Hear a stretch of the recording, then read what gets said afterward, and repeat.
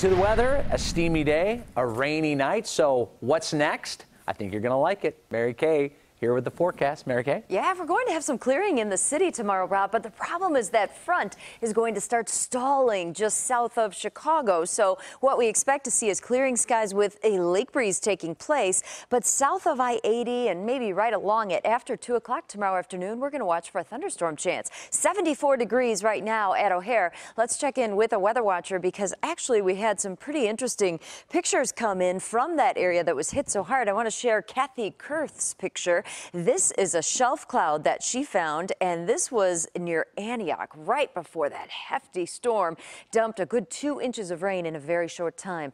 The reason, because we had this front crossing the area, and now it's slowing down, and it's going to stall right along I-80 tomorrow. We have all the humid air south of it, cool air north of it. I think the city's going to be on the cool side of this tomorrow. So in the city, we'll start with extra clouds, then clear it out for the afternoon rush, but I think that rain may linger south of I-80 by the afternoon tomorrow. So let's time it out for you. Clouds to start the day, and then look what happens by 3 in the afternoon. This area south would be the focus to have showers and some thunderstorms for the afternoon, and then those taper off after the sun goes down because the front is forecast to stall over the northern third of the state. But with high pressure, we have winds coming around it in a clockwise position. That's going to pull the northeast wind right over the city, clearing the skies and bringing in a slight lake breeze, keeping it cooler downtown.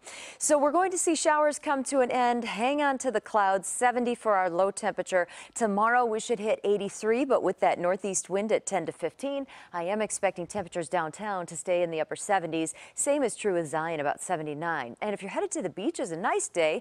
Northeast winds at about 5 to 15. That water temperature still holding in the 70s. So the rain chance is south tomorrow, and then as we go through the weekend, we're heating up, and we'll keep a lake breeze going each day, Rob, because it looks like temperatures lakeside will hold near 80, but almost 90 by Sunday inland. That still looks pretty good, though. We'll take it. Thanks.